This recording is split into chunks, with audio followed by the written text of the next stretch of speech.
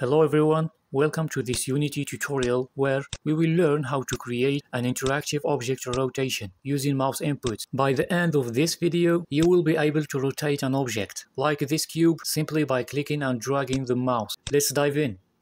Before we begin, make sure you have a basic understanding of Unity's interface and a little bit of C# programming knowledge. Add a ground and a cube to your scene.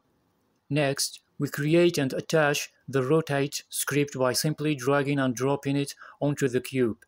Now let's understand how this script works. Here we have a public variable called speed. This determines how fast our object rotates. You can adjust this speed value in the Unity inspector for the cube. And we've got two private variables. IsRotating keeps track of whether you are currently rotating the cube or not, while startMousePosition stores the initial position of the mouse when rotation begins.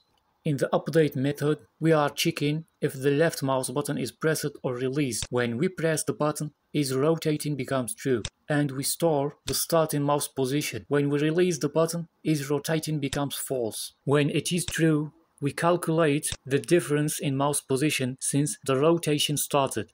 We then use transform rotate to rotate the cube around the y-axis. Based on the mouse movement, the rotation is affected by speed and time delta time for smoothness.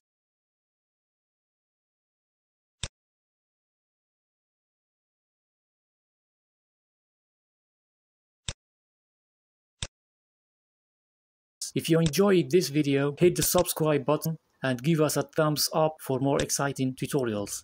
Thank you for watching.